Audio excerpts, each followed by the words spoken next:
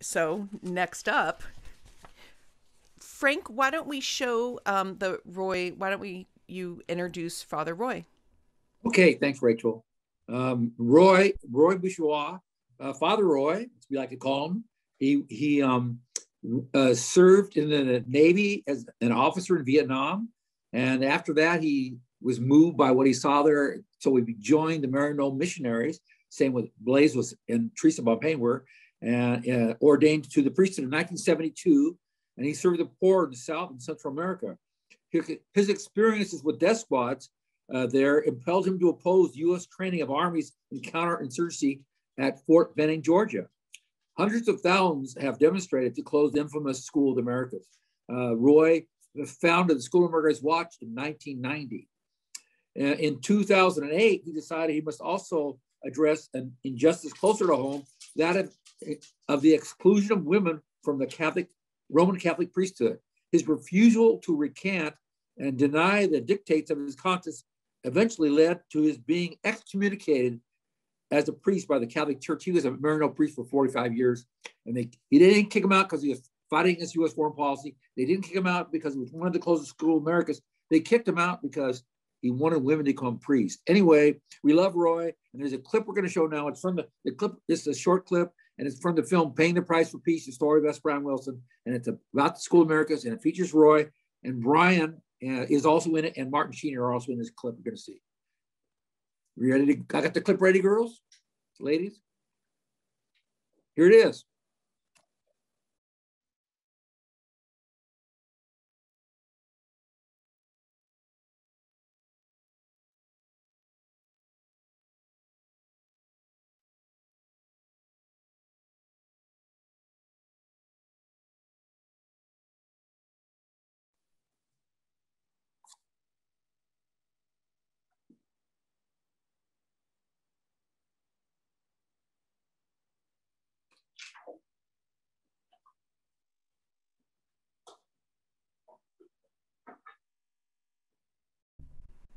While this is coming on, and I know it will, just a super shout out to Emily and Mary. Emily right now doing tech is a monster of a program. Thank you, ladies.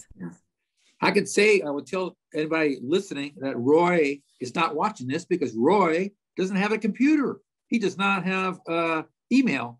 So that's why he wasn't able to join us live. But we're hoping we can get that clip to play with the sound on it. But for any of you who've ever been to Fort Benning for the protest, here we go. Let's see if we get this time. The train attack drew attention to the U.S. military's involvement in illegal wars, highlighting its role in training secret armies for other countries. Most of the covert training took place in Fort Benning, Georgia, at the notorious School of the Americas. Welcome our number one good troublemaker, Father Roy Bourgeois. Por favor, denle la bienvenida al Padre Roy. As we gather today at the main gate of Fort Benning, Mientras nos reunimos en estos portones del Fuerte Benning, this is a very sacred moment. este es un momento muy sagrado. We cannot go about the business of killing without being changed. We cannot come back from Vietnam, Afghanistan, Iraq, and other wars and go on with our lives as before. No.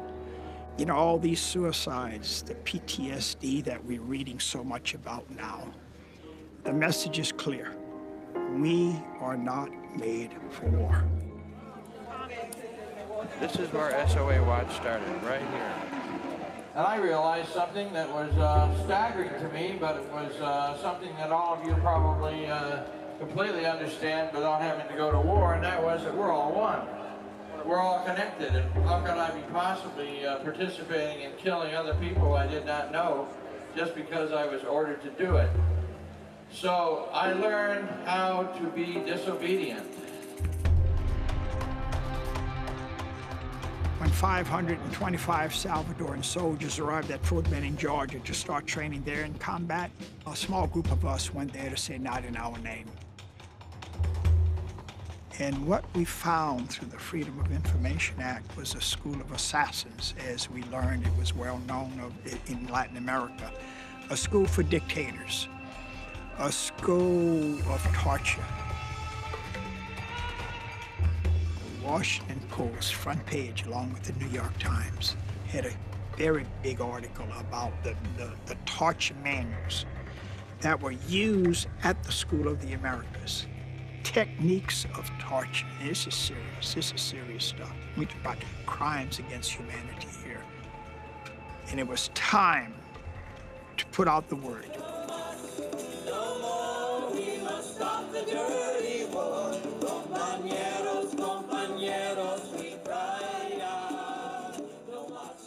Let's gather here every November, that weekend before Thanksgiving. And in the name of solidarity, let us come and call for the closing of this school of assassins. And something happened. We started with 10, and then the next year, 100 came.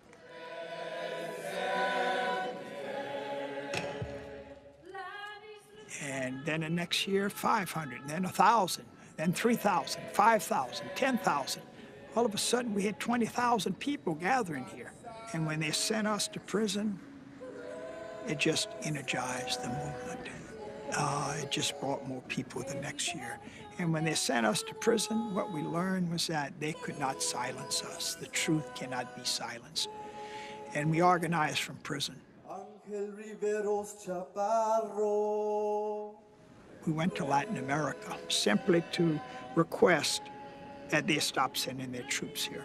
And I'm happy to report that 5 countries made decisions to pull out. Those countries being Argentina, Uruguay, Venezuela, Bolivia. We went to Ecuador, where we met with President Rafael Correa. And at that meeting, he announced that Ecuador was pulling out of the School of the Americas. He said something very important, President Correa. He said this school should not exist. We cannot live without cooperation. It's the most important characteristic of human survival. When we become so arrogant, we justify doing anything we want as if there's no consequences. It's insanity. We've come to a level of divorcing ourselves from the reality of war. The West has taught the East how to solve problems, and it's basically through violence. You can't make war sacred.